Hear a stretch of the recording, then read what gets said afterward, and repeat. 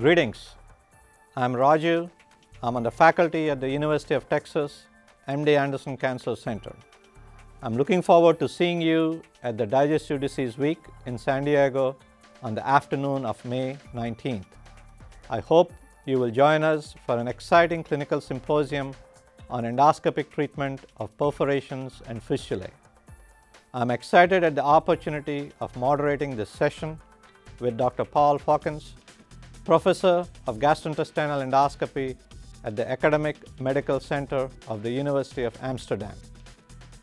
If there is one change that has occurred in our endoscopy practice in the last few years, it is our ability to close perforations and fistulae successfully and avoiding surgery. To learn what we can achieve, let us hear from the masters in the art of endoscopic closure.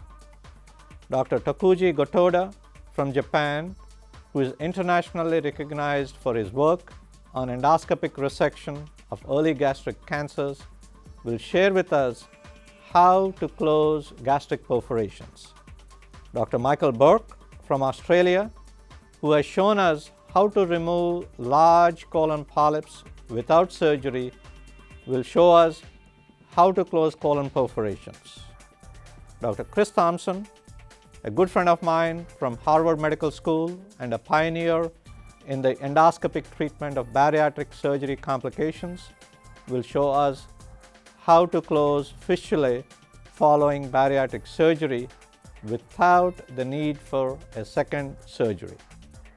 Dr. Stephan Seewald from Germany, who is internationally recognized for his work on glues, will show us how to close fistulae after complicated pancreaticobiliary surgery. Finally, we will wrap up the session with difficult case discussions.